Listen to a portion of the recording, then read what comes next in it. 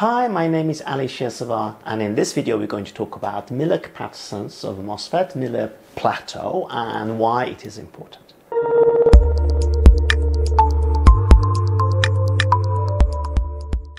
Okay, so if you consider we've got our gate drive here, we've got our gate drive resistance that we solder, and we've got our MOSFET. Now, let's assume that we are at off period, so this point for now is connected to ground and the MOSFET is off. Let's also assume for simplicity that we've got around 100 volt DC up here. Now, if you consider that we have got a capacitance here, that's internal capacitance of the MOSFET, that is from gate to source, so that's your gate source capacitance. And in order to turn the MOSFET on, we have to push current through here, down here, charge this to above its threshold voltage, typically let's say 10 to 15 volts in order to fully turn it on.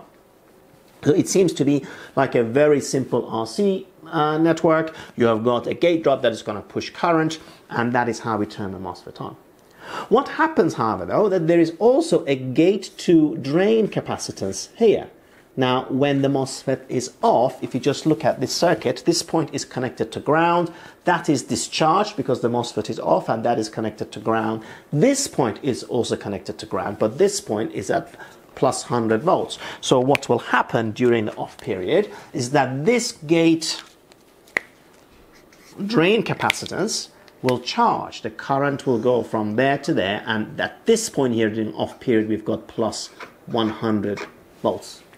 Now let us consider what happens when we turn the MOSFET on and the potential here starts falling to a point whereby we are effectively connecting drain to source. So this end we're going to connect to source when we turn it fully on. So here I've got a very big capacitor just for demonstration purposes. Imagine you've got a capacitor there. During the off period, this point is 100 volts. Now, when it starts to turn off, turn on, you're disconnecting this point and you're putting it there. So what you've got is you've got plus 100 volts there and 100 volts less than this point up here. So you're effectively taking this and you're connecting it there.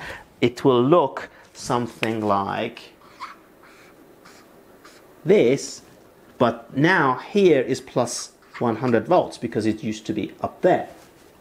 And therefore the potential here is 100 volts below the potential there. You can see clearly now that the gate driver has to do a lot more work. Not only the gate driver has to charge this up to, let's say, 10 or 15 volts, it's going to have to charge this one up to 10 or 15 volts also. However, this is sitting 100 volts below what it's supposed to be. And that is the effect of Miller Plateau, right? And that's so current starts to pull through here in order to charge this from effectively 100 volts below what it's supposed to be to 15 volts above the 0 point. And therefore what happens is we start turning things on. At some point, this is my gate, the current that is pouring is all the work that this can do is to basically unfill this and fill it up in the other direction, and therefore it plateaus. And only when this has completely been taken to 0 and back up to plus 15 is when the gate can rise. Obviously, this is not binary. It's not connected to 100 and 0. Effectively, here you have 100 volts, and as you turn it on, you are effectively pulling this down. And therefore, this has to do more and more work in order to fill this up so that it can turn on. And that is what Miller Plateau is. During the turn off period, exactly the opposite happens. So you get another plateau trying to connect this from this point and connecting it back up there. The issue is that the current and the voltages during this period are non-zero, and therefore the longer you take during this switching transition of the Miller Plateau, the bigger your switching losses. And that's why we would like to minimize this, and of course it's dependent on the gate drain capacitance of the device that we buy, and of course the voltage. on the drain. If this is 1000 volts, and then you have to charge it from -1000 up to +15.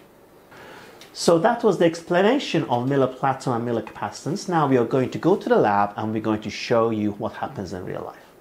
Okay, so here we are in the lab and we're going to show the effect of Miller capacitance of the MOSFET. What we are going to do is we're going to change the gate resistor, and as you increase the gate resistor, obviously it will take longer for the MOSFET to turn on. Now at the moment what you see is a gate resistor of 0 ohms, and you can see that it is turning on very fast. Now let me make this a little bit faster so that we can have slower so that we can have a look at it. And there you go, that is the Miller Plateau, and what is happening is that the current is coming out of the gate driver into the MOSFET and is charging the gate source capacitor of the MOSFET, and as the MOSFET turns on, the gate drain capacitor will start shifting down on one end, as we explained, and that is the plateau that you see. Now this is quite fast, so you can see it, but if I slow it down very much by putting a very big gate resistor so that the RC network that is being formed has got a much longer time constant, you can clearly see the shape. There we go, let me make it faster.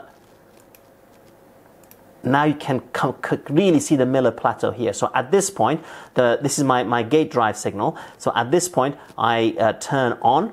At around here, the MOSFET tries to turn on, and the gate drain capacitor tries to get connected down to the source. And it is, just as we explained, the current from the gate drive now during this plateau is pouring in order to get the gate source and the gate drain capacitor all the way up to +15. Eventually it gets there, and you can see that after that it's charging the rest of the capacitor until it turns on.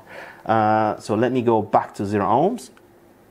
Again, you will see that just because I'm pushing more current in faster, the plateau shortens. Of course, again, as we explained, the length that it takes for you to turn the MOSFET on and off determines your switching losses, and that is why it's important that we turn it on and off quickly. So thank you very much for listening, and hope to see you at one of our workshops.